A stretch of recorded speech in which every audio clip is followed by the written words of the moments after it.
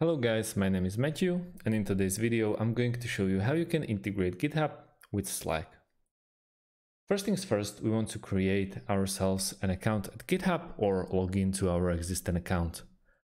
I'm going to show you this integration by using third-party application, so it's maybe easier and faster for you to make this integration happen. In this case, I'm going with Automate.io. I will leave the description underneath this video. And once we are at Automate.io, we want to go to integrations on the top corner of our screen. Click on integration and move to see all categories on the bottom left corner. Once we are in here at app integrations, we want to start writing down the first app that we want to integrate, which is GitHub. Once we chose GitHub, let's go and pick its counterpart, which will be Slack. So we just basically write down Slack. Now, Automate.io is providing us with some pre-made integrations for us, so we can choose from. For example, send a direct message in Slack, on a new issue on GitHub, and so on and so on. But if we won't be able to find the integration that we are looking for, keep scrolling down so you can scroll down to create your own integration.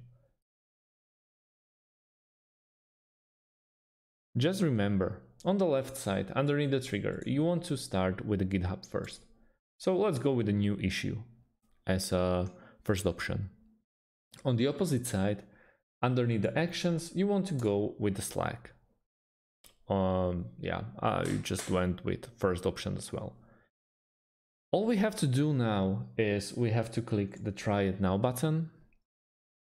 And as you can see, the last thing we have to do, we have to log in or register on our Automate.io account. And we are basically a few clicks away from finishing this integration. We can also use Zapier.com, which is basically a very similar app to Automate. We also need to create an account here. And once we are here, let's go to the top left corner and create this app. Once we're in here, we have to set up a trigger. We are going to address the first app. Once again, will be GitHub. We have to pick the trigger event, so let's stick with the first one, continue. And the last thing, we have to sign in to GitHub account. On the second action, we should really, as you probably thought, go for Slack. We also have to manually choose an event. We hit continue. And the last thing, we have to log in to our Slack account. And that's about it. So thanks for watching and see you on the next video.